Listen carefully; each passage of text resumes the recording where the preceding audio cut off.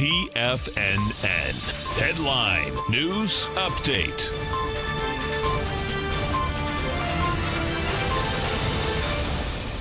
Good morning, everybody. I'm Tommy O'Brien, coming to you live from TFNN headquarters in St. Petersburg, Florida. It's Friday, 10 a.m. Eastern Time, 30 minutes into the trading day, and we have a mixed market so far with a little bit of a sell-off around the opening bell.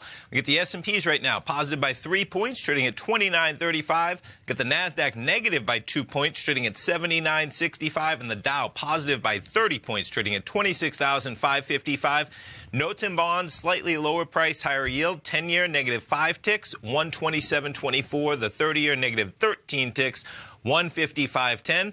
We've got gold flat at 14.1220. Oil negative 30 cents at 59.13, and the dollar negative 92 ticks at 95.65. I pause because how about Bitcoin getting a rebound?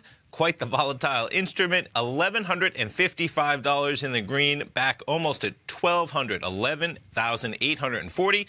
We'll start things off. Let's jump over to the futures markets. We'll start it off with the Dow. And so there's your sell-off. Market had been as high as about 26,640 from about 4 a.m. right until 9 a.m. and about 100-point sell-off in the Dow, currently trading 26,559. NASDAQ 100, pretty similar story. We were up here for most of the overnight session. We reach a high of 77.09. We're almost 40 points below that level, trading 76.71. S&P 500, not as big of a sell-off as some of the other markets. We go from 29.40 down to 29.34. We're sitting right at that price point now. Crude oil, volatility as well, almost made it up to $60, made it as high as $59.77, and then quite a little drop-off. We're trading at $59.09. There's your gold contract, made it to a high last night of $14.27, dipped below $14.10 briefly, gold trading at $14.12. And Euro-US dollar, a little bit of volatility overnight as well. We get the G20 going on, 113.82.